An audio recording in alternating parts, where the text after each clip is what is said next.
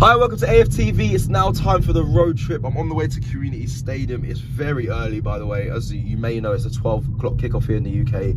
So an early drive up there. My feelings and emotions around this game right now, I'm actually quite nervous. I'm quite nervous for this game. And it's really weird because the last road trip I did was to Old Trafford. And I was excited. I was edging on confident. I'm going to be honest. I was excited to see a big game between two big sides. And I felt confident we'd get the job done from the previous performance I've seen of Arsenal. But today's one, I'm nervous. And that's probably because, one reason definitely is because all week, or the past 2 weeks, fans been coming up to me, especially United fans, saying, you lost to us, and giving it all the jib and all the mockery. And my response was, yeah, but we're top of the league. Yeah, but we're top of the league. All right, cool, you can, okay, whatever, but we're top of the league. Now, that could change after today. So that is probably one reason why I'm nervous. A second reason is Brentford have been on pretty good form. I remember the game against Leeds that Ivan Toney kind of stole the show. A player that I'm very much fearful of. He obviously dinked the keeper.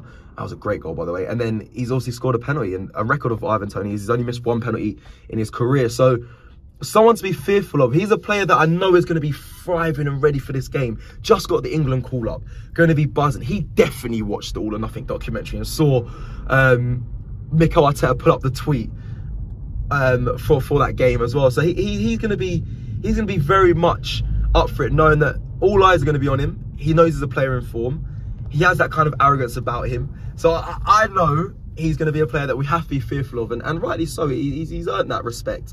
A player I actually would have liked to have seen at Arsenal. But yeah, it'll be an interesting game. Hopefully we can keep him quiet. Obviously, William Saliba at the back. I don't know if Gabriel or Ben White is going to play alongside him, due to Ben White being fit. And I've had my thoughts and feelings that I think Ben White should be his partner for this match, but you may disagree. You let me know in the comments.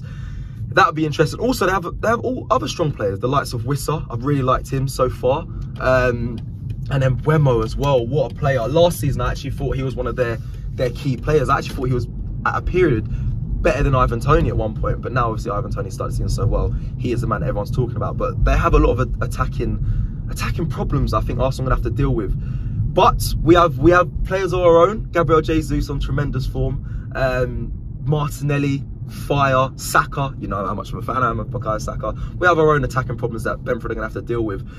Now, Robbie said something to me very interesting during the week. He was like, we always focus on the players that are missing for Arsenal and all get ourselves in a frenzy. Like, oh no, we haven't got our full strength side. But other teams have injuries as well. Brentford actually have a lot of missing players in this game. So that kind of gives me a little bit more confidence. You guys notably will know about Emil Smith-Rowe. Sadly, got a groin injury. Hopefully he returns very soon. I feel for him. I don't want him to be labelled as an injury-prone player because he is so effective and has so much talent. So I wish him a speedy recovery. And I know he'll be gutted to not be involved. So I hope he returns very soon. But yes, listen, we have Mohamed El Neni out as well and Reece Nelson. So we haven't got massive doubts. Zinchenko's also a doubt as well. So we'll probably see Kieran Tierney today. But I still think we have a strong enough side to get the job done. I don't think that they are major players that are going to be out.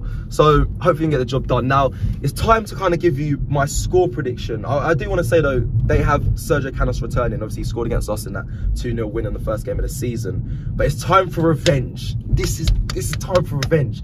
I'm tired of thinking about last season. We had players out. We had COVID players. We had injured players as well.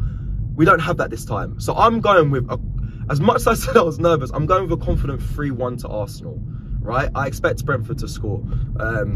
And it's probably going to be Ivan Toney, but I expect us to get the job done. I know a lot of fans have been saying 2-1, 1-1. They have doubts, but we need to win this game for the fact that we're going into international break, and after that we have a difficult run of games. So I want the boys to go out there full of confidence, go get the job done. A 3-1 for me from Arsenal. Let's not get stung by the bees. Let's go make it right and get revenge for what happened at the start of the season, last season. And the best way to end this video, as always, I'm not going to do the Robbie saying, but I'm going to go with, let's do this. Come on, you Gunners. Shop for AFTV merch at shop.aftv.co.uk. Subscribe to us on YouTube. Follow us on Instagram, Facebook, Twitter, TikTok, Snapchat, and Twitch. We've got content for every platform, so check it out.